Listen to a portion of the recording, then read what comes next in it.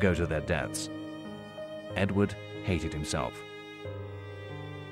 Edward had found it hard to make a stable relationship with women. He had preferred to seduce other men's wives. Yet Britain's new king was stunningly popular.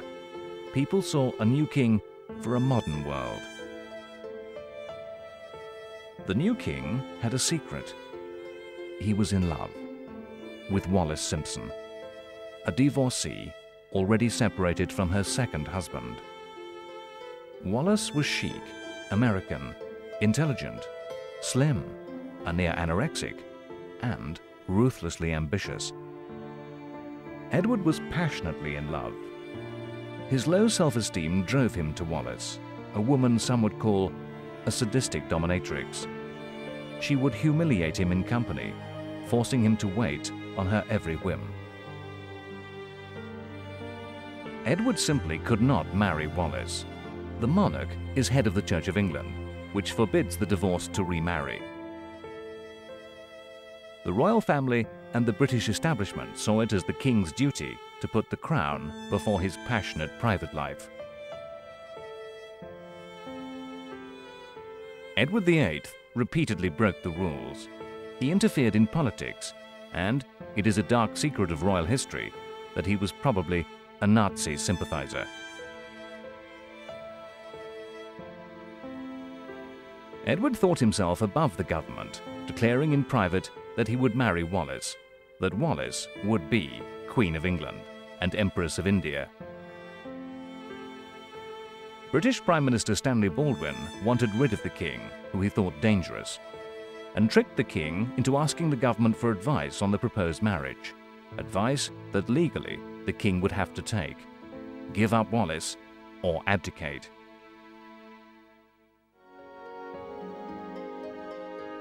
It was a time of great emotional turmoil for Albert and Elizabeth. Albert was paralyzed with fear of being king, of being in the public eye, having to get important things right all the time. He was terrified for his children, who would be unable to live normal, happy lives. Characteristically, Albert was unable to express his feelings. In a letter to his brother, Albert took an assuring tone, stating that he knew that whatever Edward would decide to do would be in the best interests of his country and empire. Revealingly, Elizabeth also wrote to the king, pleading with her brother-in-law, "Darling David, you have no idea how hard it has been for Albert lately. I know he is fonder of you than anybody else. I am terrified for him. So do help him, and for God's sake, don't tell him I have written." Despite the royal family's desperate pleas for Edward to see reason and save Albert and Elizabeth, Edward VIII chose the woman he loved and abdicated.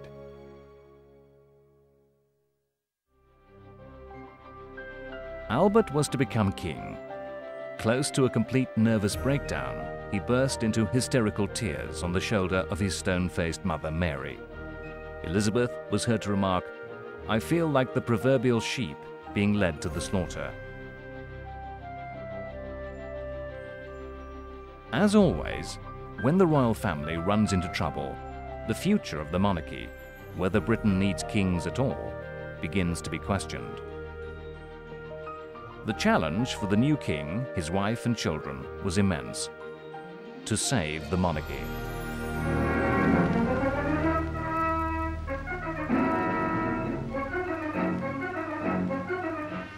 The day and the hour, and almost king's weather for the great occasion. The reign of the previous day, King George VI's coronation took place on the 12th of May 1937. It was a propaganda set piece. Although the country was in the depth of economic depression, no expense was spared to save the monarchy and erase Edward VIII from memory.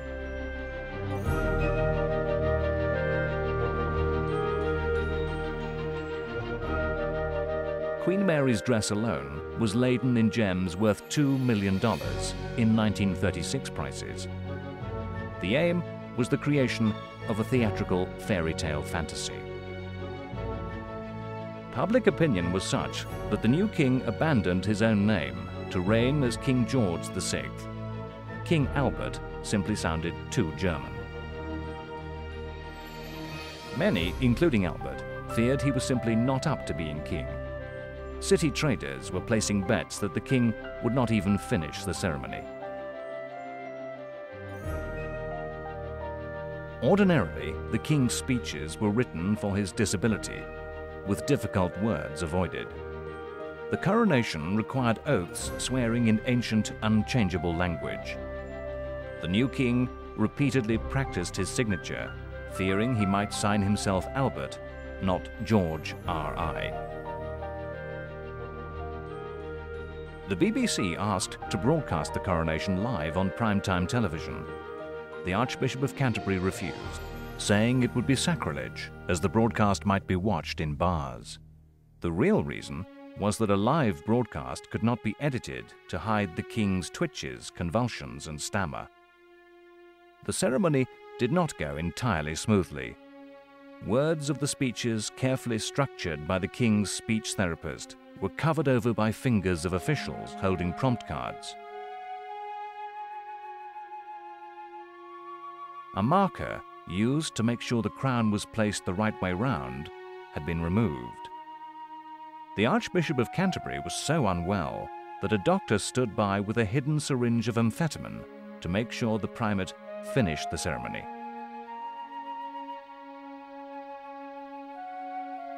George VI was deeply affected by the coronation's religious meaning, the consecration and the dedication before God of an ordinary human. It is a measure of the courage, the guts his father noted, that the new king got through it successfully.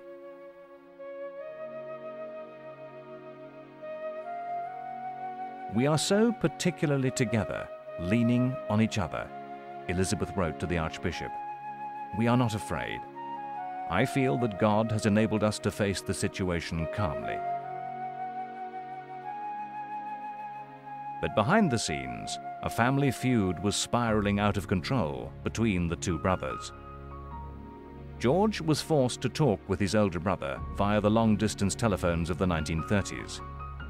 Technical inadequacy and David's tendency to talk at his brother, alongside George's inability to respond quickly, placed a great strain upon their relationship. The result was Bertie simply chose to put an end to seemingly pointless conversations. David, used to having things his way, found the decision unbelievable. It was the beginning of an unshakable hostility. Spurred by Wallace, Edward directed his attention to money, insisting he had nothing to live on. Two of the royal family's favourite houses, Sandringham and Balmoral, did not go with the job of king. They are personal property. Edward kept them, insisting his brother must buy them from him. Edward lied. It came out he had a huge secret fortune built up as the Prince of Wales. The king was distraught by his brother's outrageous deception. Following 12 months of bitter feuding, Bertie chose to pay off his brother with the full sum requested, £25,000 a year. After Edward's abdication, George had created his brother the Duke of Windsor. Edward married Wallis shortly after her divorce. Royal relations were not permitted to attend the ceremony, and Wallis was denied the title Her Royal Highness.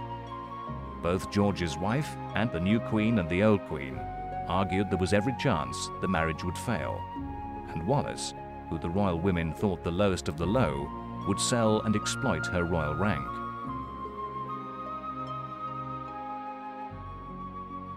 The effect on the king's brother, unable to provide the honor and dignity for his new wife that she so craved and that he felt she deserved, was overwhelming anger and resentment.